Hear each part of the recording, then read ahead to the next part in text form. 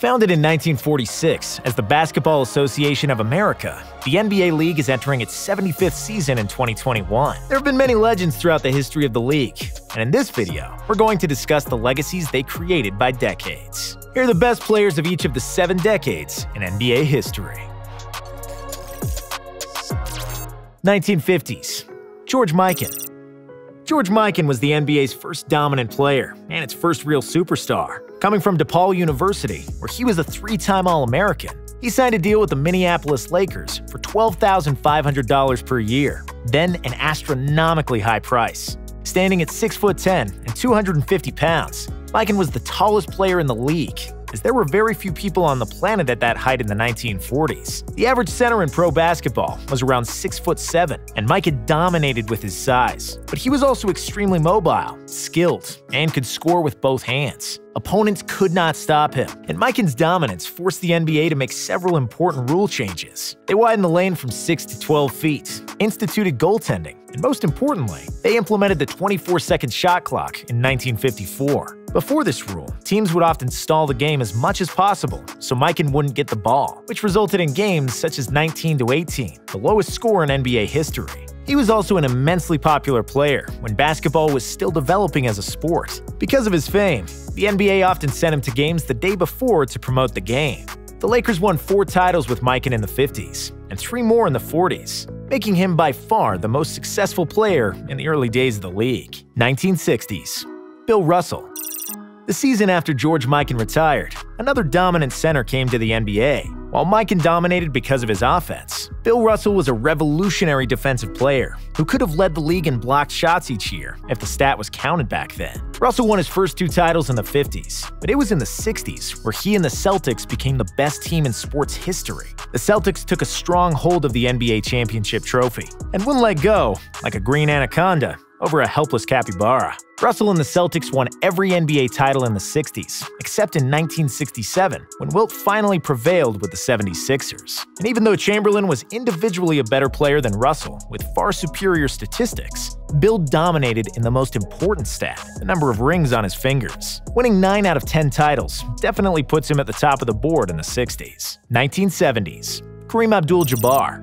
Ironically, in the next season, after Bill Russell retired, another dominant big man entered the NBA scene. It was Kareem Abdul-Jabbar, then known as Lou Alcindor, who was coming off 3 titles in 3 college seasons with UCLA. Kareem kept his winning habits, bringing the first and only championship to Milwaukee in just his 2nd season. While Jabbar only won that 1 title in the 70s, with 1 more finals appearance, there is no argument that he was the best player of the decade. Most people remember Kareem as the bald guy with glasses who helped the Lakers win 5 championships in the 80s, but in the 70s, when he had a full head of hair, Kareem was simply unstoppable. Strong, and yet extremely nimble and agile at 7'1", he was dominant on both ends of the court, which the numbers prove as well. Throughout the 70s, Kareem averaged 28.5 points, 15 rebounds, and 4.5 assists per game, along with 3.5 blocks, a number that would have probably been even higher if the NBA counted blocked shots in his first 4 seasons. 1980s. Magic Johnson. Even though Jordan was individually by far the most superior player in the 80s, and despite Larry Bird being a more complete player, the title of the best player in the decade has to go to Earvin Magic Johnson. Magic opened the decade by winning a championship as a rookie in 1980. When Kareem went down before the pivotal Game 6 of the finals against the Sixers, Magic said to his discouraged teammates, "Never fear, EJ's here." He delivered big time, and starting at center, Magic scored 42 points with 15 rebounds and 7 assists, and won the finals MVP trophy. Magic would go on to win 4 more titles in the 80s, 3 MVPs, and numerous individual accolades. He was by far the best passer in the league, one of the best leaders, and the biggest star at the time the NBA desperately needed one. 1990s. Michael Jordan. Michael was called the GOAT by some people even before his first title, simply because he dominated the game of basketball like no one else before him. In the 80s, he averaged 33, 6, and 6, and did things that seemed unimaginable, jumping higher than it should be humanly possible. But he never went far in the playoffs.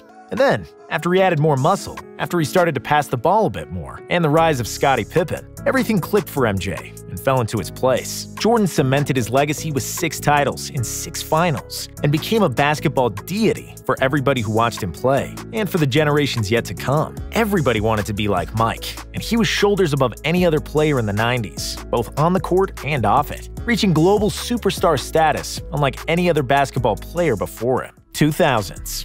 Kobe Bryant.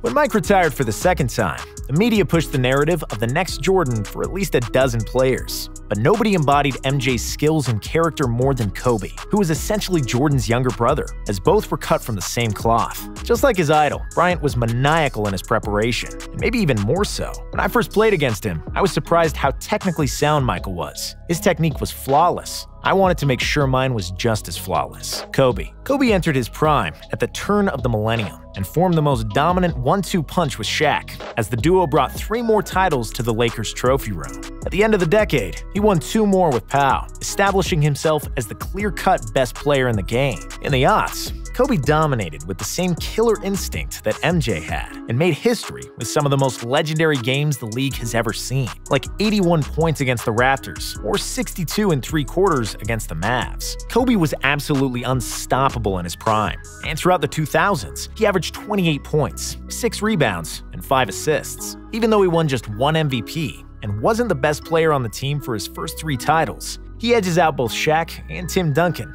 as the best player of the decade. 2010s. LeBron James. Kobe's summit was in 2010, and as his career was slowly declining, it was King James's time to sit on the NBA throne. And even though it was obvious he was the next in line, nobody thought he would sit on the throne for the entirety of the next decade, and that his reign would spill into the next one as well. Bron went to the finals 9 times in the last 10 seasons, and with 4 titles and plenty of broken records, he's without a doubt the best player of the last decade. What he accomplished has only been done by Bill Russell in the 50s and 60s, but back then, to reach the NBA Finals, Russell only needed to win 1 playoff series. And despite a losing record in the finals, LeBron has carved his name and face into every Mount Rushmore discussion. And for some, he is now the best that ever did it, aka the GOAT. Thank you for watching. Please don't forget to like and subscribe, as we put out videos like these every day. Let us know what you thought about this video in the comments, and would you put any other player on this list?